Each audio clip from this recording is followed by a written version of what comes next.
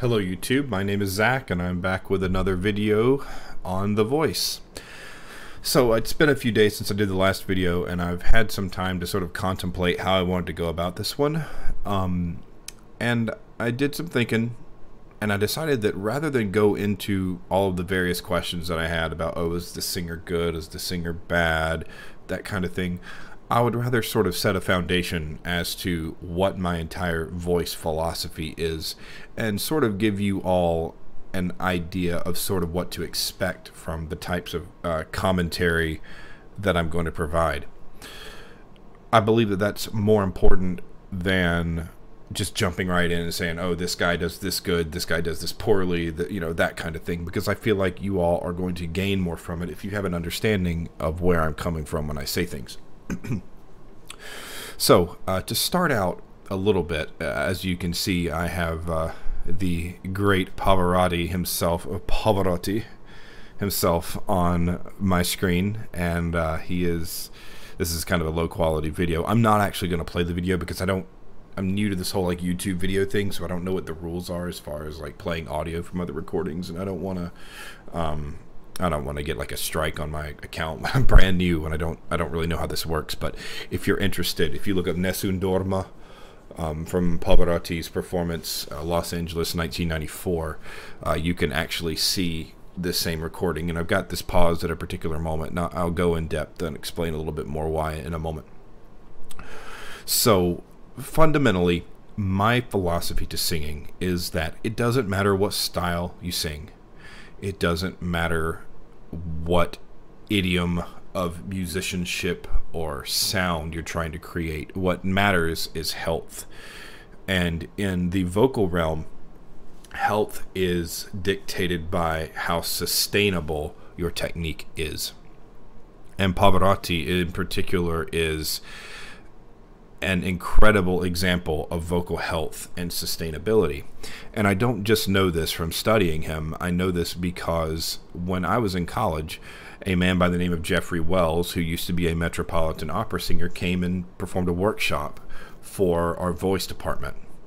And in the workshop, part of what he did was put up on a wall, he put these slideshows that were, it was sort of like a PowerPoint, but it was like a slideshow that was like on a, I guess it was projected, and he didn't necessarily use PowerPoint. I don't know if it was like a video he pre-prepared or what, but basically what he did is he put on the wall a projector with some speakers, and he showed examples of other Met singers, famous Metropolitan singers with whom he had performed and worked, and demonstrated examples of how even some of the classically most trained singers in the world have technical flaws and things that have caused them to shorten their careers and things that are damaging to their voices.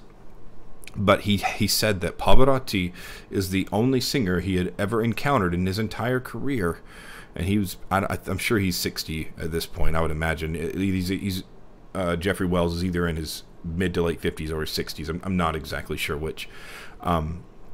But he said Pavarotti's the only singer he'd ever encountered with flawless technique. Now, what does that mean when you say flawless technique? And what does that mean in comparison to a pop singer? Like, why would an opera singer say that another opera singer has flawless technique and say no one else does?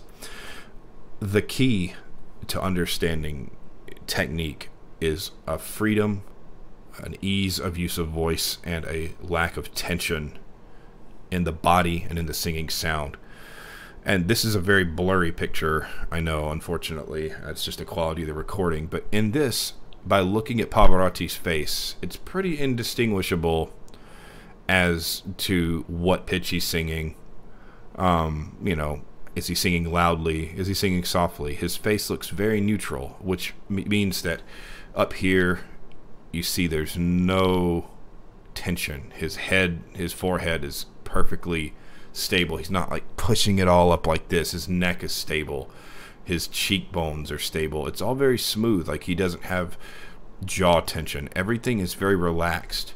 And if you go to this point in this video, it's at about 125. You'll find that he's actually singing the highest note in the piece, and he's sustaining it right now. And it's as high as you're going to hear a male singer with no head voice involved at all.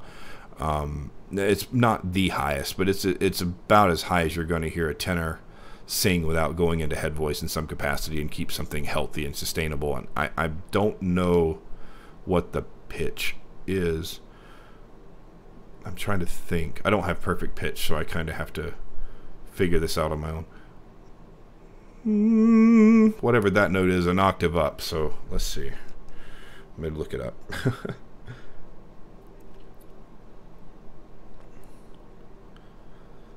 It's a B. So he's singing a B on, and I know I was a tiny bit flat, but I was just singing the best that I could recall in my head. So apologies to those of you with perfect pitch out there. So he was singing a B on the treble clef, which of course is the third line in chest voice. And it's as free and as easy sounding as anything you're going to hear him do.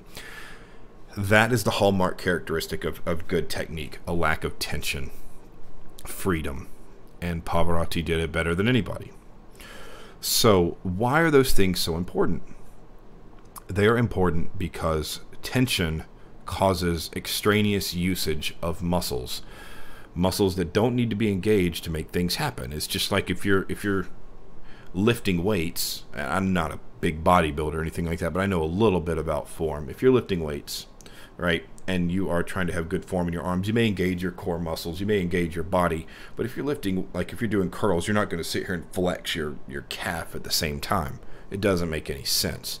The only reason you would do something like that would be if you were straining and your entire body would be engaged, and at that point you'd be out of form. The body is very similar when it comes to singing. When you are engaging muscles that don't need to be engaged, you are putting yourself outside of the optimal scenarios to cause the voice to work. So how does this all apply to my teaching method? When I take voice students, my entire philosophy, my entire approach is to chip away at the bad habits. I take stock in their singing and I listen for things that I know are unsustainable and unhealthy.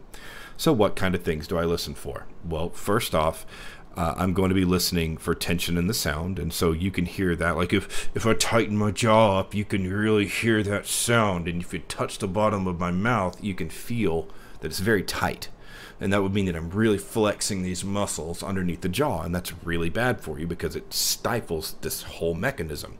Part of singing is lip shape, mouth shape, tongue position, how if your soft palate is raised, all these various things affect how your voice sounds. And if your jaw is tight, then that takes this whole half of your mechanism and makes it useless. So I listen for tension in incorrect places. I listen for breath support, and I'm probably going to make an entire video on the process of breath support and the diaphragm. The reason I'm not doing that today is because I want to make sure that I've got all of my science down before I make that video, because it is a very scientific biological concept. And while I can teach you to sing using your diaphragm and breathe using your diaphragm, I don't know all of the intricate like interactions in the body that cause it to happen the way that it does. I just know how to do it. So I don't want to give something false. If I'm going to create videos, I want to make sure that they're accurate and as informative to you all as possible. So that's kind of why I'm going to hold off on the whole diaphragm thing. But I listen for breath support. I listen for whether they are singing comfortably within their appropriate registers. And what I mean by that is like, is a baritone trying to sing something that's beyond his chest voice in his chest voice rather than moving it into his falsetto. Falsetto is your head voice, in case you don't know. This sound is a falsetto sound, and it obviously has a different quality and characteristic than my speaking voice, which is more robust and thicker and darker. And I'm a baritone, in case you didn't notice already. But that's sort of the kind of thing I listen for in that regard. Like if I get a baritone that's like pushing really hard to sing above where they're capable of singing in their chest voice, I'll help them move that into falsetto. Women do the same thing. If they're pushing from their chest, they're belting when they should be moving up into their head voice, up into their high range, I'll help them develop that. And those are the types of basic things that are unhealthy. You know, different forms of onsets. I talked about subglottal pressure, too much subglottal pressure, too much air covering the sound, just basic fundamental things like that. And once I strip away those bad habits that are just immediately destructive to the mechanism, then we start honing in on like vowel usage and creating a legato sound, or specific exercises that work on elements of singing technique, which I'll get more into in the future. But my approach first is to strip away the bad habits. I tell all my students, like, I have some people that want to sing country. I have some people that want to sing rock. I don't do screaming and I don't do rap because they aren't really the same.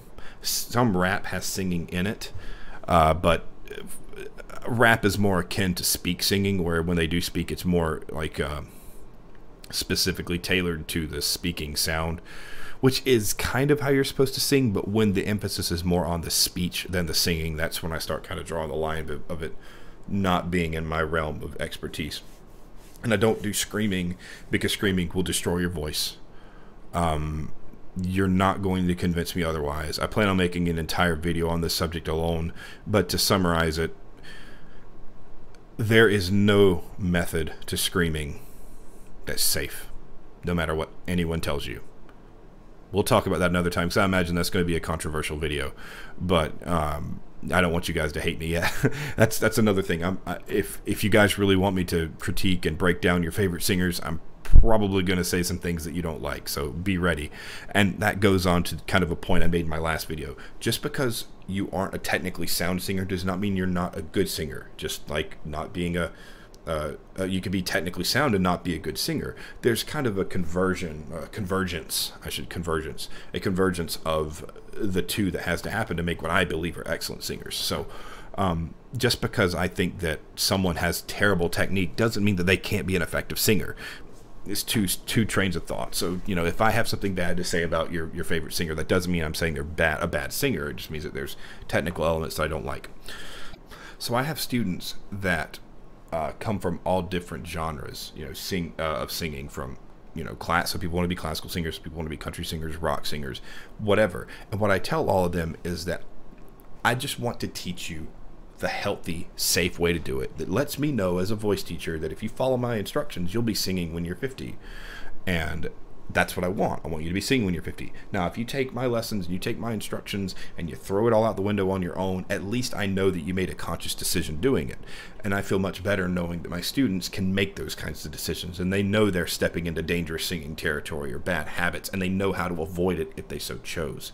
That's my whole philosophy behind it.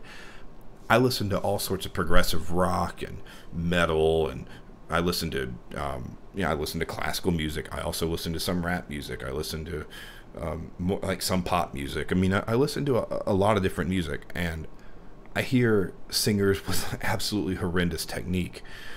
I see singers all the time whose technique could be so easily fixed, but they refuse to. One of the most prevalent major examples of this would be Adele. Adele is very young. As a matter of fact, I don't even think that I'm 31. I think she's a little younger than me. And her voice has been ravaged because she smokes, which you can't do and sing effectively. Sorry. She drinks, which you can't do and sing effectively, at least to any extensive amount. A little bit of alcohol every now and then won't kill you, but people who say that drinking and that helps them sing better, it might help you forget about the pain involved of hitting certain notes your body isn't really equipped to hit, but it doesn't make your voice function better at all. It does actually the opposite effect, which we could talk about in the future, but essentially it dries you out, and that's never a good thing.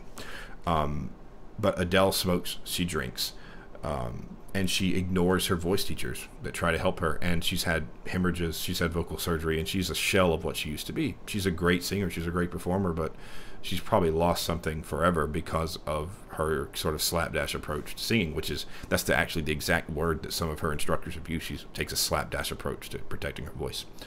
Another thing that I check on with my students is like hygiene, vocal hygiene. Like, how do they eat? How do they drink? Now, there are some singers that can eat a Big Mac and come in and like kill it, and that's great. But one thing universally is that you need to be drinking water. So if you have any questions about what you can do to help your voice in that sense, just drink more water. The hot tea and honey thing, like, some of those are okay, but a lot of that stuff's like wives' tales. A lot of it is not as effective as what people might lead you to believe. I'm not necessarily a huge advocate of all these other things. I think water's the best, and all this like I can't remember, vocal zone, I think it's called, the stuff that like makes you not feel pain. No, no, no, no, no good. You don't want that stuff, because pain is an indicator from your body telling you stop. I can't do this. You're making me do something I'm not capable of doing. So by giving yourself things to ignore that sensation, you are actively hurting yourself. So do not do that kind of stuff. Anything that's like throat coat stuff that takes away the pain, no good. You probably shouldn't be drinking lactose of various kinds before you sing. Anything that's going to really heavily weigh down the mechanism is probably not good. So, you know, these are the kinds of things I talk with my students about. That doesn't mean you can't drink milk or eat ice cream. I just wouldn't drink half a gallon of milk before you get on stage. You're probably going to have a hard time. So that's the kind of things that I look at fundamentally with my students. And then I kind of take them more catered into the direction they want to go. And if they don't know what they want to do, I kind of teach them just classical until they decide, just so I can make sure that I'm giving them foundationally solid things.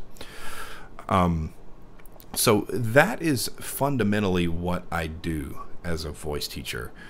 I don't try to steer people in a different direction, and I definitely take a varied, individualistic approach. I don't teach everyone the same way. I use similar exercises, and what I'm probably going to do one of these days is record a series of warm-ups that I know are good. Like, there's a lot of really junky warm-ups on YouTube outside, and that's why I'm doing this. I'm doing this because I see that there is a niche that has not been filled. At least not been filled in a way that is, I think, honest and not self-serving. Like, I do this because I love it. This idea to even do this kind of came in a whim because of the, you know, that discussion on the other video. So it's not like I have some game plan to make myself a millionaire by giving like these one-size-fit-all singing lessons on YouTube. I just want to give some honest, truthful advice from a professional that deals with this every day and sees the struggles that singers go through, and I still work on my voice myself. So that's kind of my attitude. I'm in this just to be helpful. So yeah, I'm not going to try to get you guys to pigeonhole yourselves into a certain sound. I'm going to give you honest feedback, and I'm going to try to give you exercises and ideas that I know are healthy and safe. So that's sort of my philosophy, and that's all I wanted to do in this video. I know that this isn't like specifically tackling one subject. I just wanted you guys to know where I'm coming from. My next video, I haven't decided if I'm going to do like why screaming's bad for you, or if I'm just going to give some, like, maybe a primer on breathing and why it's so important. Maybe into the actual function of the voice. Tell me in the comments whether you would prefer me to do something more critical, or if you want me to give something more instructive. I don't really have a preference either way, but I do want to make sure that you guys are engaged by this, and I want you all to feel like you have something that you can sort of fall back on. I do want to potentially have something in place where I could, you know, give like a voice lesson and record it and then show it to you all. That's kind of an idea I had in mind. So if you have any ideas on how I can do this better for you, like something that you would like to see, tell me, because this is, you know, I'm doing this because I love it, and this is my passion, and this is what I do for a living. I'm doing it because I'm at home and I got nothing else to do, and I enjoy talking about this and analyzing and thinking about it. So you guys let me know what I can do to help you all with your singing and help you all with your understanding, and I will definitely get into the critique videos, and eventually I was thinking maybe I could also do some like reaction videos, like where I listen to a singer and give you some real-time feedback. So if you have something like a recording, like a live recording you want me to see or something to that effect, I can potentially do that as well. I probably won't do that yet, but just be thinking about it. So anyway, thanks for checking out my video. I hope you guys made it all the way through. Feel free to like and subscribe if this is something that you're interested in, you want to learn more about, because I do plan on doing this somewhat regularly at this point. And if you have any questions, just put them in the comments, like something that I can answer privately or directly to you. I don't know if YouTube has a private message feature. I don't really use it for anything other than watching videos. So also, if you have any tips on how I can improve these videos, like just visually, effects, that kind of thing. I know there's some background noise because I have a window unit in my room. So I mean, I want to fix that, but it also gets sweltering hot in here. So if you have if you have any suggestions like that as well, please let me know, and I'd be more than willing to take it all into consideration. Anyway, thanks guys. I hope you enjoyed this, and I will talk to you again soon.